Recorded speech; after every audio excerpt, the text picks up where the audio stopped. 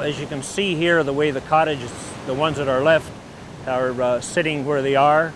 And when that lake rose on December the 2nd, 1985, and we're talking about water coming up this high, it firstly picked the cottages up and put some of them over into the marsh. And you can imagine the force that comes in from that lake when we do have such storms as that.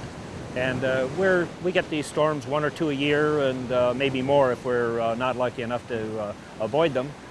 And it's not only the loss that we have along the beach, it's tourism, it's the marshlands, it's the spawning grounds for our smallmouth bass in the area, and farmland and everything that's along the lakeshore is certainly hurt by these big storms. Emotionally, people are uprooted.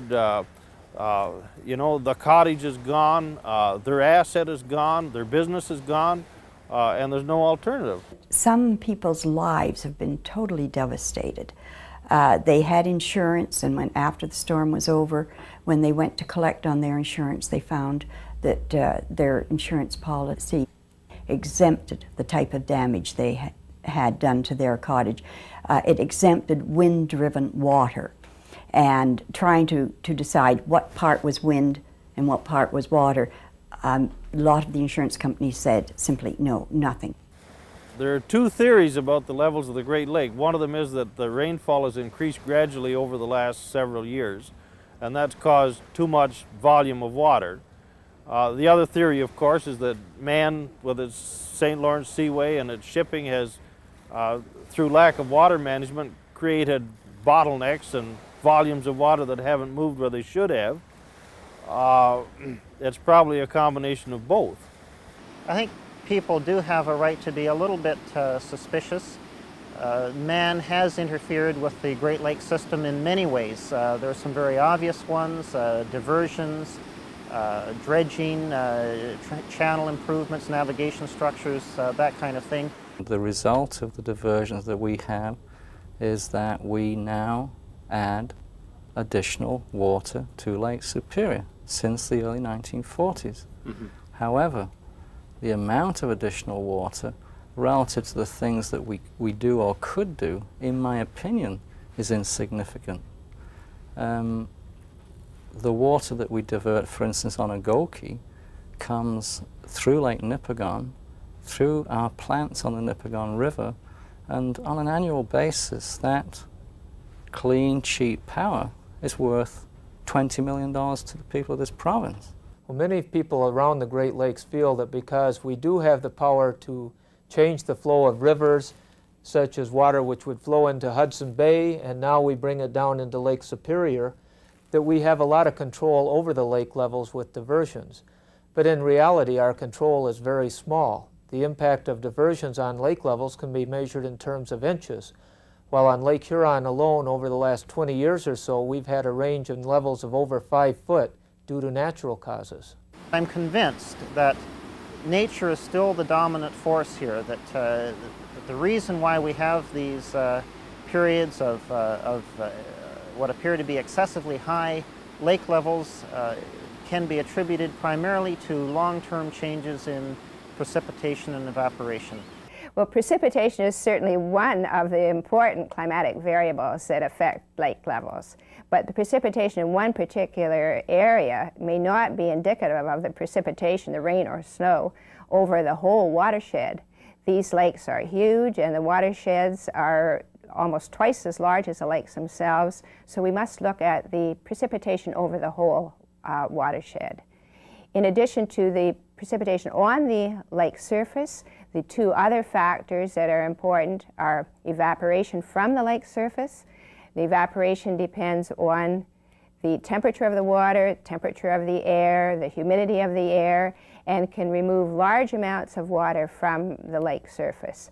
Lake Erie, for example, the evaporation could amount to 30 inches in an average year, while the precipitation would add about 34 inches.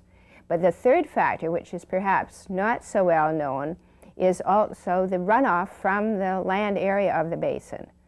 Rain and snow also fall on the land, and the part that doesn't evaporate runs off in the rivers into the lake, And for Lake Erie, this amounts in an average year to 28 inches for the year. If you add all these factors together for an individual year or an individual month, you can see the contribution of that particular lake and its basin to the overall Great Lakes system.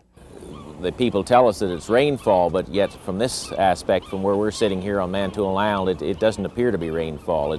It's quite normal here, and yet the lakes seem to go up, so we wonder if it isn't something else that's causing it. Well, of course, the average is what you never get. Average precipitation is based on long periods of record, but if you look at individual years, there's tremendous variability. During the 1930s, we had a period of very low precip.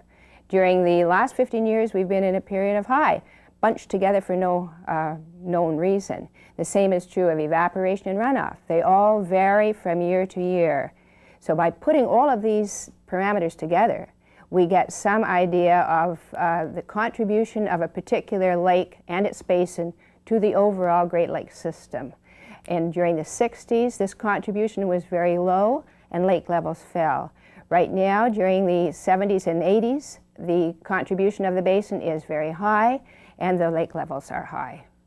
Part of their frustration is that they believe that shipping, hydro, etc., are being considered over and above the effect on the lake shore, that the high water levels benefit industry. And whether that is true or not true, I don't know. But I do know that that question has to be asked, and it has to be answered, and it has to be answered honestly. At one time, way back, I remember when my father was alive, the lakes went way down, and they said at that time it was a Chicago drainage canal. They just built it, and it was draining all the water out of the Great Lakes, and we were soon going to be high and dry. And of course, that didn't happen. Over the years, the water came back up. We wonder now if somebody isn't trying to hold it up to get a better head, and we wonder if it might be Ontario Hydro at Niagara Falls. The falls is there. If the water is higher, it seems that it should be able to run over the falls faster and get rid of more of it. But yet it's not, so we wonder if they're trying to generate more electricity at Niagara Falls and therefore trying to get a bigger head of water to do it with. We do in fact have it's a control structure. It's not a dam as such. There are gates and we move them up and down. We do in fact operate that jointly with the New York Power Authority under the instructions of the International Joint Commission. Some of the problem that people may have perceptually is the fact we call it a control structure. It in fact isn't controlling the flows on the Niagara River. All it's doing is controlling the amount of water that is diverted to our power stations.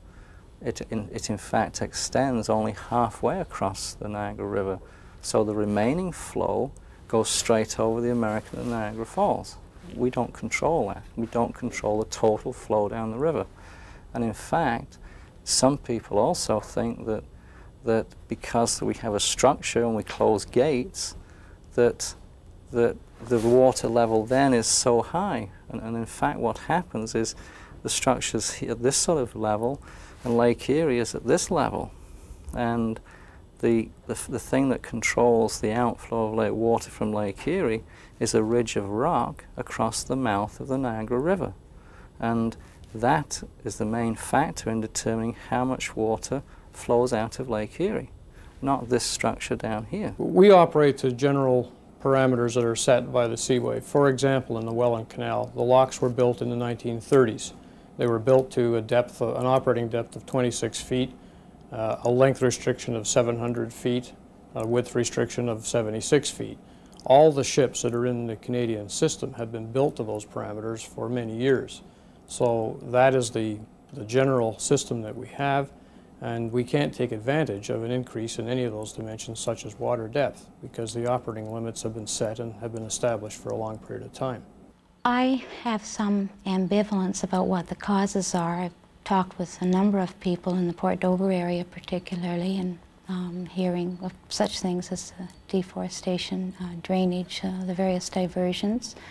And I am having a great difficulty coming to terms as to what the causes are, although I suppose at this time I'm leaning toward the fact that there is human interference. I've also considered the weather aspect and feel that that plays a part, but probably our interference plays a greater part in I'm at the stage where I'm thinking that we can do something about lowering the lakes, and I guess I'm seeing 25N as a possible project. A lot of people are looking for some scheme or a regulation plan that will help lower the levels of the lakes. The International Joint Commission did a study back in the late 70s to look at several different variations. One of these, which is the most popular and quoted a lot, is Plan 25N. 25N really impacts Lake Erie primarily by dredging through and blasting a rock sill in the upper Niagara River that really controls the level of Lake Erie and also, to a smaller extent, the other upstream lakes. And by blasting a channel through that sill, we would increase the capacity of the Niagara River to flow water out. And to compensate for this, the plan would call for putting in some gated structure so that during low lake levels, you could shut the gates and hold the water back. High lake levels, you'd raise the gates and increase the flow. Now, what makes this plan appealing to a lot of people is that during the current high lake levels, if the plan had been in operation, we could lower Lake Erie by approximately 1 foot and Lake Huron by about 4/10 of a foot. That's assuming that the plan had been in operation. From the time the plan would be started, actually the channel blasted and everything put into place, it would take us probably about 3 to 4 years before we could get about 7/10 or 8/10 of a foot effect on Lake Erie. It's not an instantaneous thing, and it would really take about 12 to 15 years before we could get the full effect of such a plan as 25N on the upper lakes as well. So there's really not a lot that we can do that will instantaneously lower the Great Lakes. There is no plug. I don't believe there is a simple solution to the problem of high water on the Great Lakes. It is true that we can put into place plans such as 25N that will have a modest beneficial impact on shore property interests.